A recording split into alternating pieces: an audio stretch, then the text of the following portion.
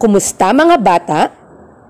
Muli, isang mapagpalang umaga sa ating lahat.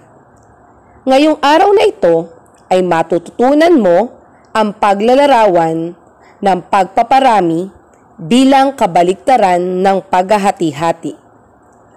Bago tayo magsimula ng ating aralin, tayo muna ay magbalik-aral. Gamit ang pagkukwento sa isip, ay sagutin nyo ang mga division sentence na nasa loob ng mangga. Isulat ang sagot sa inyong sagutang papel.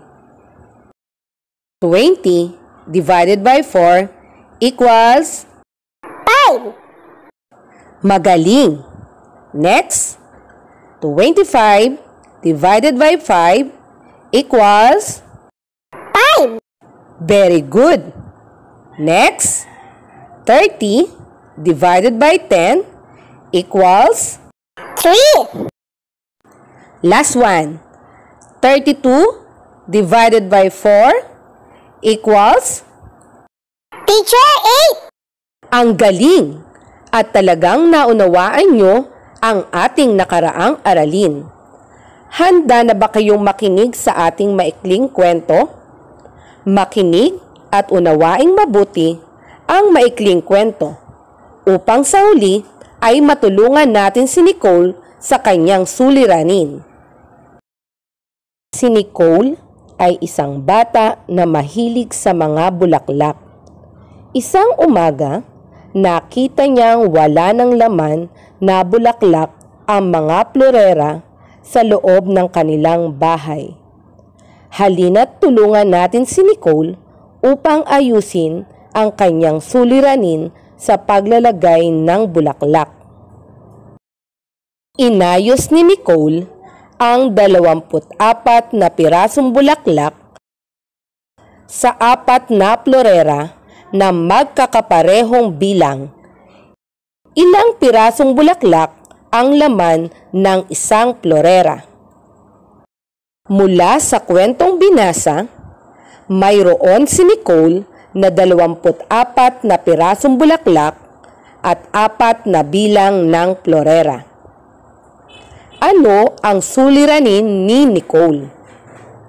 Tama, nais niyang malaman ang piraso ng bulaklak na ilalaman niya sa bawat isang florera.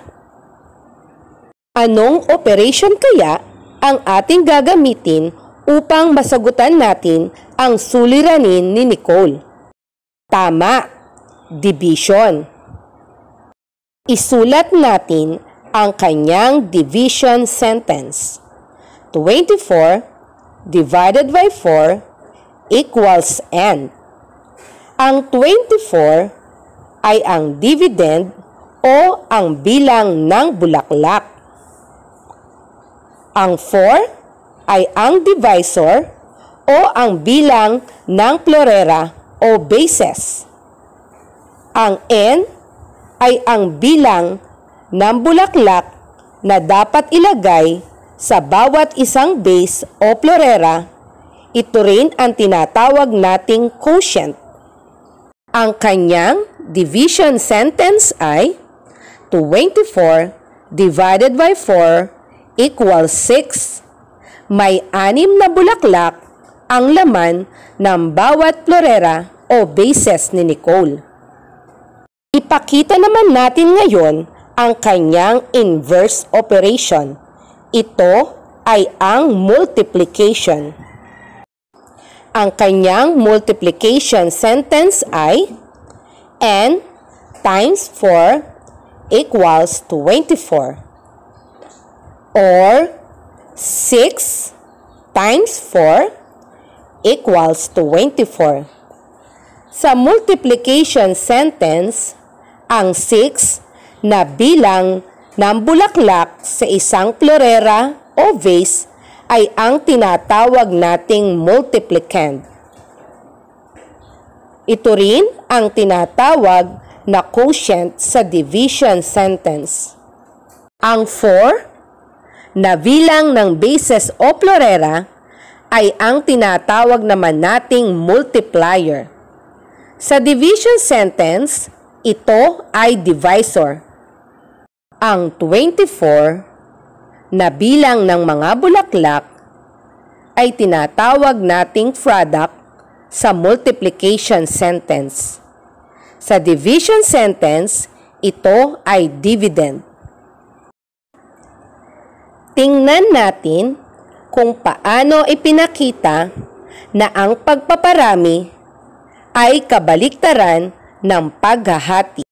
Ang dividend sa isang division sentence ay ang product o sagot naman sa isang multiplication sentence.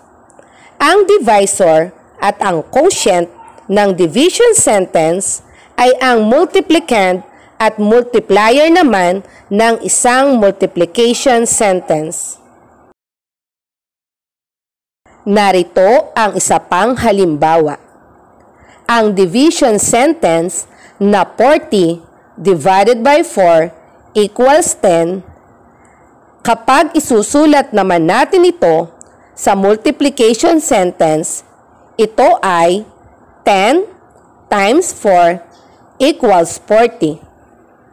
Ang bilang na 40 ay ang tinatawag nating dividend sa division sentence. Ito ay product naman ang tawag sa multiplication sentence. Ang 4 at 10 ay ang tinatawag nating divisor at quotient ay tinatawag namang multiplicand at multiplier sa multiplication sentence. Ngayon ay nalaman nyo at naunawaan kung paano ipinakita na ang pagpaparami ay kabaliktaran ng paghahati-hati.